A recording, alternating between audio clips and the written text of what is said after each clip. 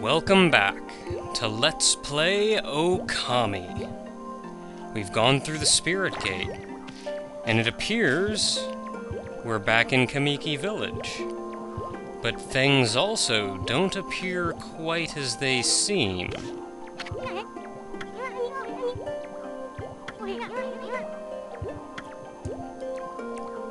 So Sakuya's tree turned into a sapling.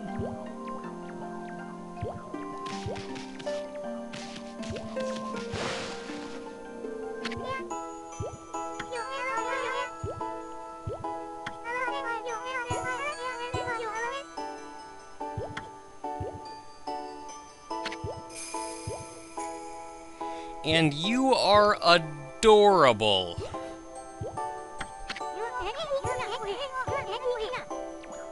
Shakuya. Maybe she's related to Sakuya. They're both wood sprites, but she's so young.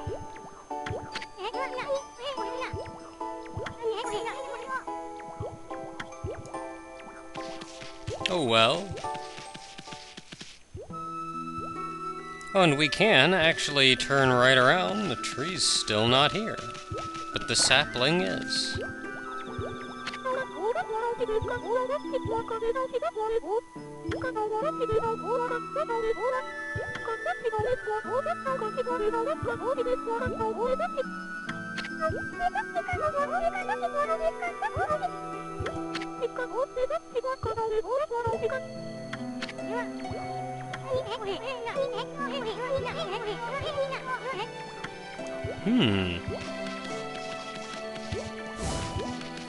Well, I'm still not entirely certain what's going on here, but let's take a look around and see what we can find. That gate certainly wasn't here before. Might as well go up to the observation deck first. Of all places to go, this is probably the quickest.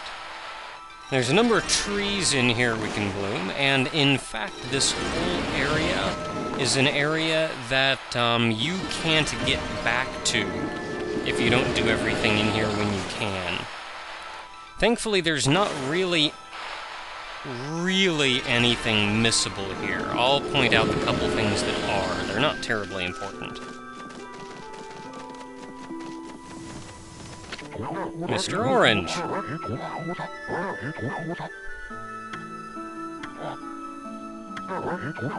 Wait, that's not an orange on your head.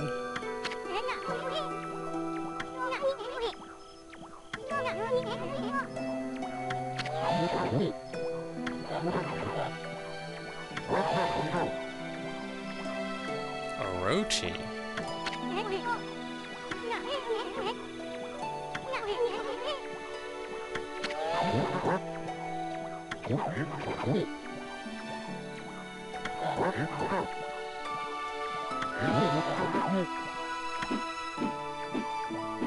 I don't think we have too much to worry about from him. Orochi, though, and the sapling is still a sapling. As you no doubt have guessed by this point, this isn't the Kamiki village we know and love. In fact, it appears we've been sent into the past. Now, there's plenty of praise in here to get. Though you don't get terribly much from these trees. Maybe one? Yeah, one.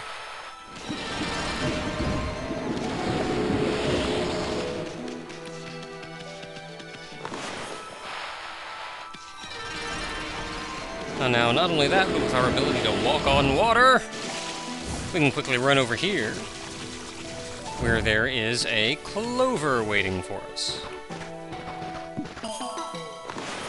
And that clover actually isn't placed right on a digging spot, so dig nearby, I suppose.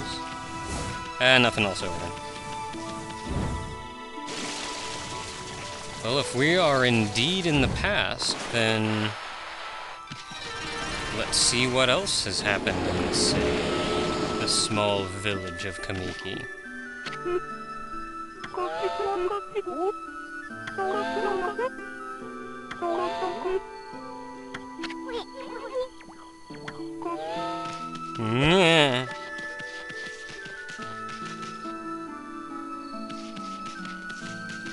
It appears that back in Shiranui's day, everyone thought Shiranui was Orochi's representative, so to say.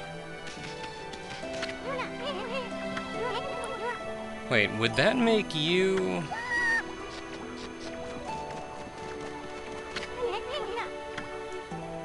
Oh well.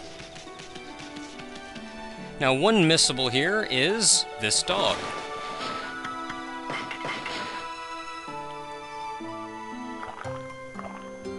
This is the only animal in this entire area, but if you don't feed it here, then you're stuck.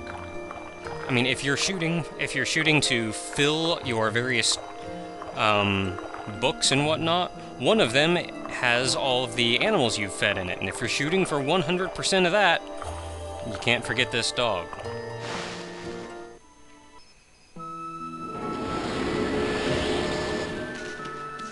And hey there, buddy, you have a UFO. Now, I don't know what it is, but I'm certain that little UFO has to be a reference to something. So, if anybody happens to know... We're not Shiranui, though. Well, we kind of are.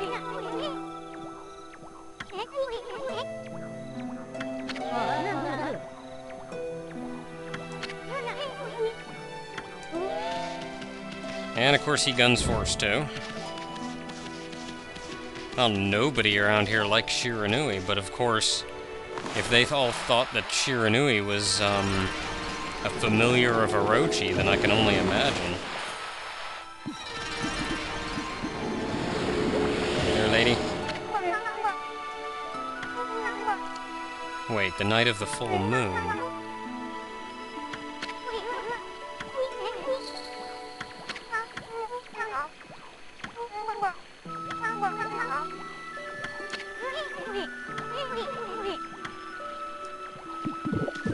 He does give us some fruitcakes, though. Glorious fruitcakes. And once again, we can run out here on the water, get a couple clovers and whatnot.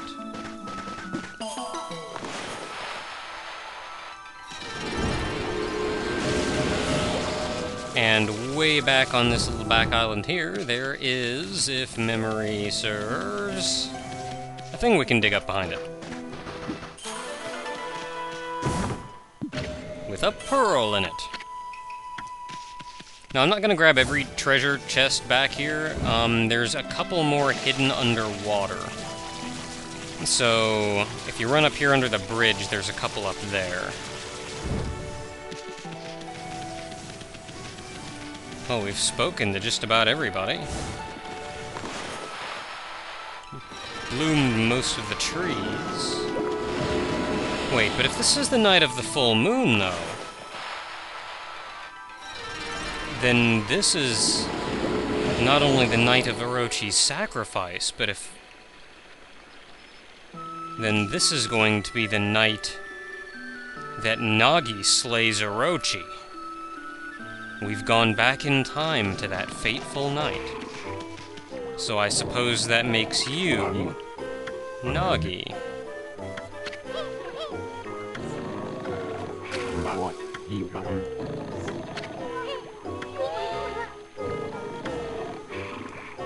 Come on, wake up. You have important things to do tonight.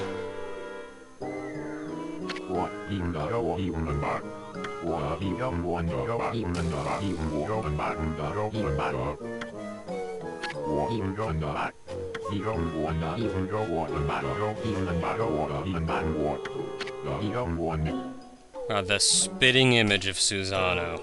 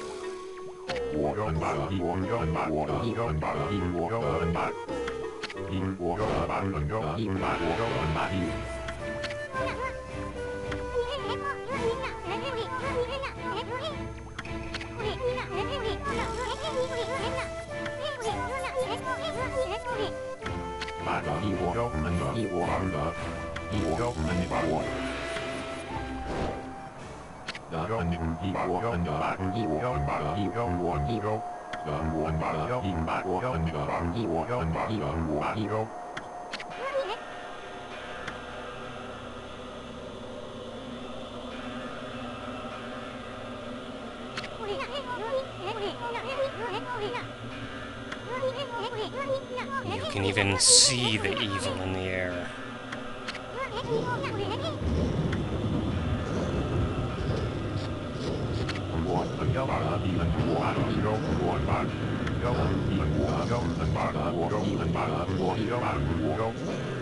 No, that's not what I do at all.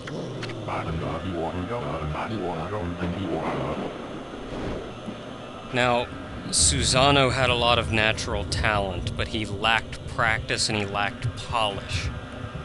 Nagi...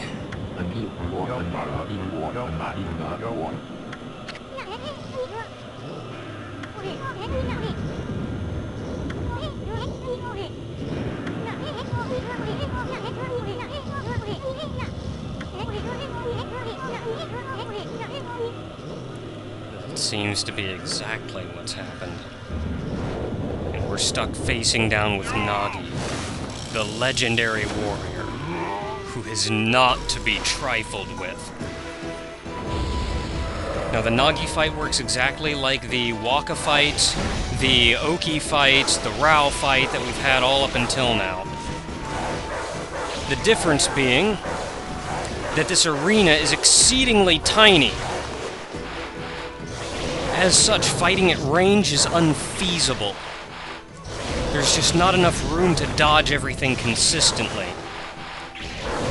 even knocking back the blades. So, the best way to fight Nagi is keep it close range. But you have to be careful, though, because he will... Oh, if he summons those swords, I'm in for a world of hurt. This is going surprisingly well this far, but keep in mind, he is a close-range fighter.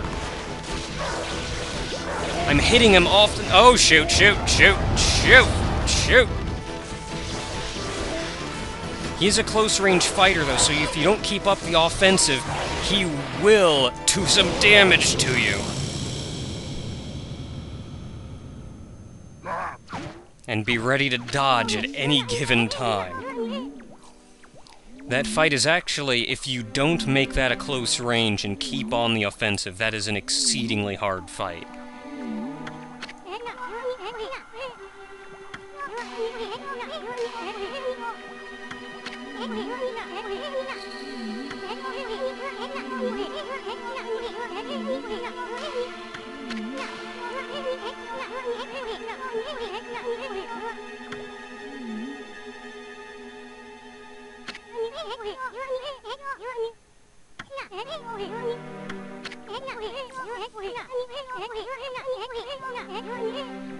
100 years in the past.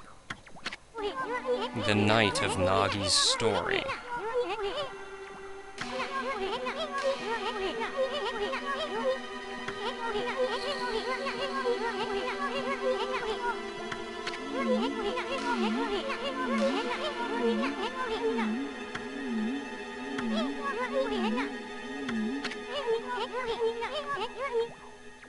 That's a good question. Now, I know they're not going to pull some crap like, we are the real Shiranui, and we went back in time to do that, because Shiranui was at full power. We are not.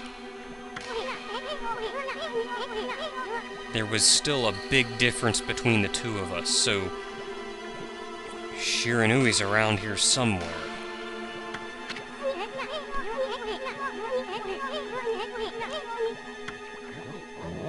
I think knocking out Nagi may have, though.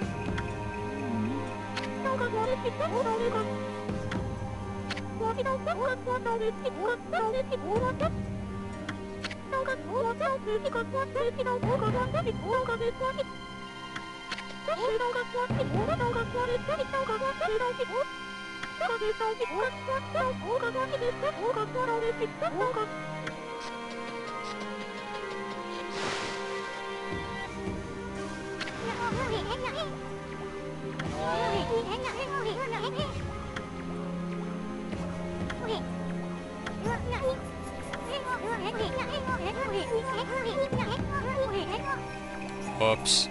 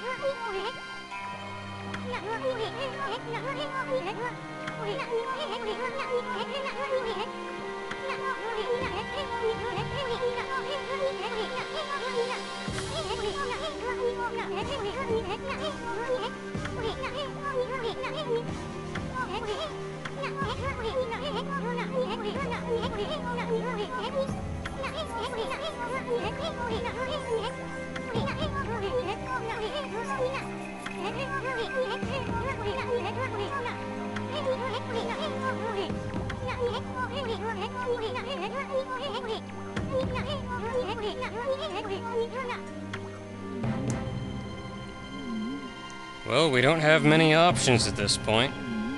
To make sure that the legend goes as it was originally told, we have to replicate it to the best of our ability.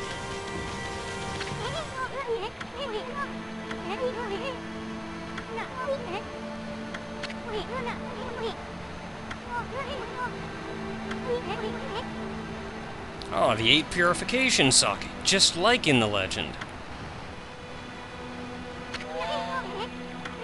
Yeah, I wasn't talking.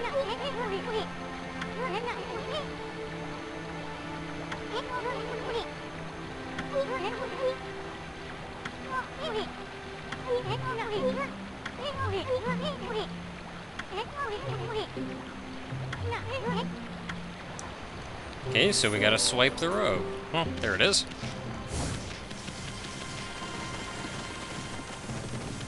Now, I certainly suppose we can't just run up to it full speed, so a little slinking is in order.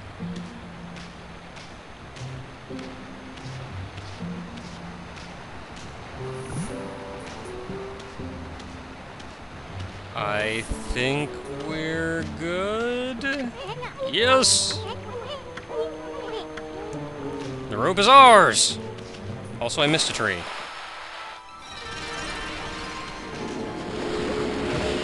With this, we can have Nagi dress up like Nami and try to fool Orochi.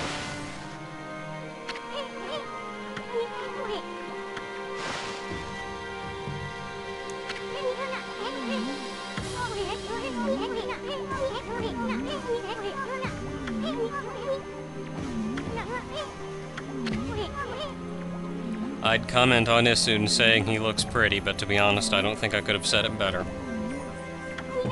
Sarcasm fully intended.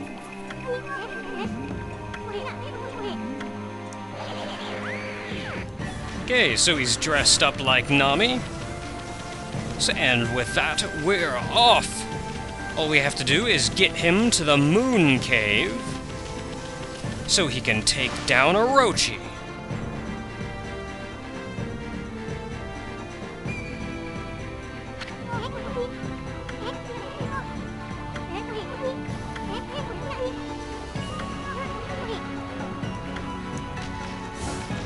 Now, back here in Shinshu Field, there's a couple things to concern yourselves with. The first of which being our local group of enemies.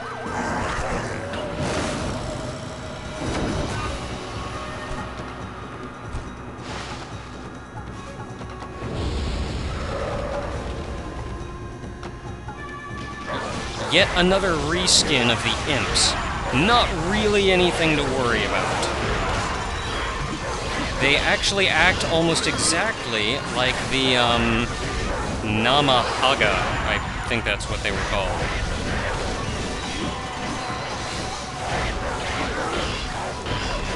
Come on, buddy. And complete with getting hit, flipping back, doing the whole 9 yards. Pretty much exactly like the, Namahaga do. I think they even have just about the same life, too. I know the imps kind of spun back, too, but it never seemed as annoying. Now, I do have the Peace Bell equipped. There's a couple things to worry about out here. I mentioned that the one dog was missable. At the same time, if you're going for a complete bestiary, you'll want to be clearing out all of these demon scrolls out here to fill up the, clay soldier. Because there is a clay soldier for each one of the... Oh, come on. There's a clay soldier representative for each one of the various, imps. So you'll want to be sure to go through all of the scrolls to meet up with all of them. I'm not going to bother showing that off, and also you can go through here. And a chest appears. I'm not going to be showing off every one of these demon scrolls out here just to show off all the enemies, but I will be updating the forum post with all of the enemies' character sheets. So, there's that. Now, there's actually a good amount of praise out here, mostly in the form of these clovers. There's a couple of diggable spots here and there. Good amount of praise, as I mentioned. In fact, I should have enough praise right now to give myself another astral pouch. You can see right over there is where Onigiri-sensei's thing was. More clovers. I actually skipped by a lot of the clovers, but there are a lot of them out here. That said, we move on to the Moon Cave to complete the legend.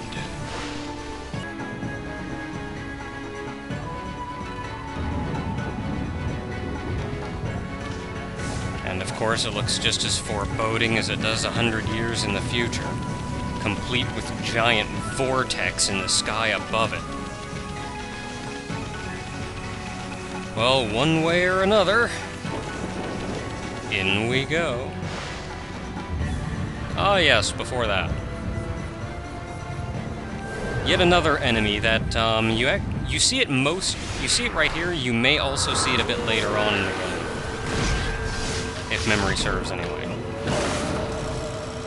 Is it a Dogi? Something like that. This thing is not a nice enemy to fight. And I'll say the reason that I don't like it is once again because of the size of the arena. He has an attack where he summons a good number of swords. You can also teleport around the arena, but if you slow down time, you can actually follow him. Now, he has a move where he summons all these swords that fly in, and they home in on you, so it becomes very troubling to dodge them consistently.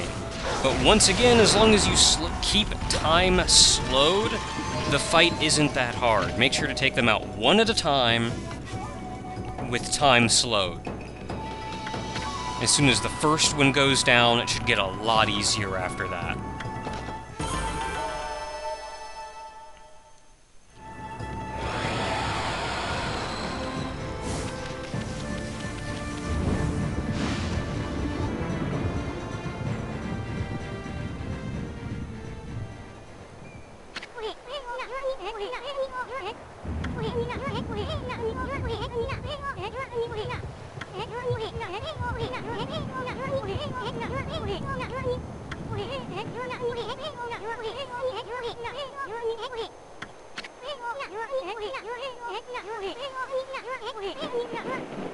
Oh, that's right. Going back in time, Orochi's going to be a great deal more powerful now than he was mere moments after he woke up 100 years from now. And according to the legend, Shiranui died at the end of the fight. We're not even at our peak, so what hope could we have?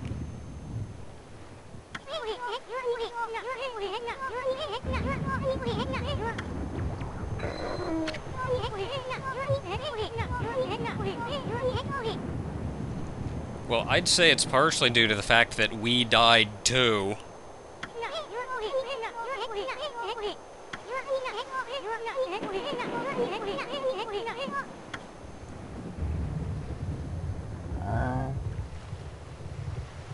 Ah, good to see you're awake.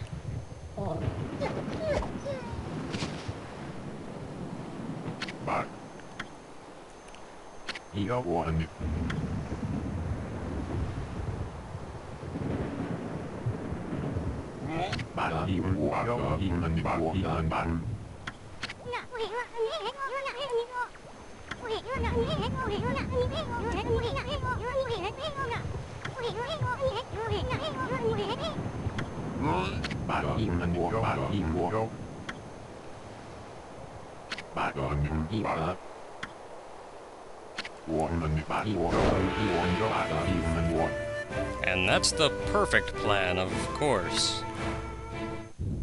That's what I planned all along, yes.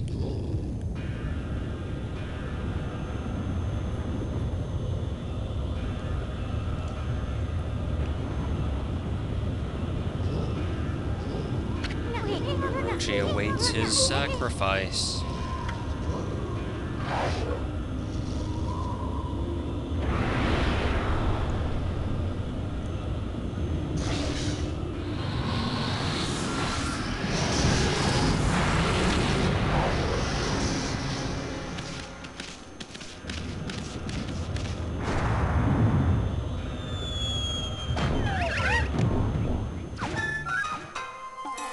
Guess he didn't fall for it.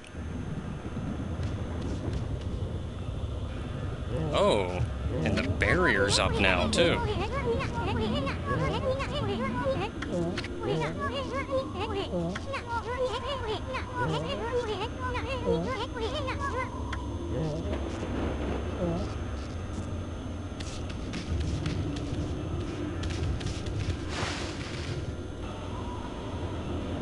Well, there's no turning back now. So we enter the Moon Cave, Orochi's lair.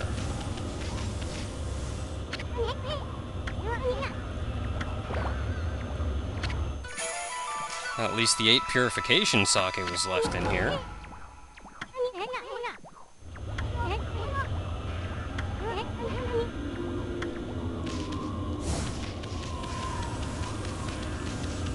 And thus we enter the Moon Cave, Orochi's lair, where we find Orochi in peak condition. And ourselves not yet at peak condition.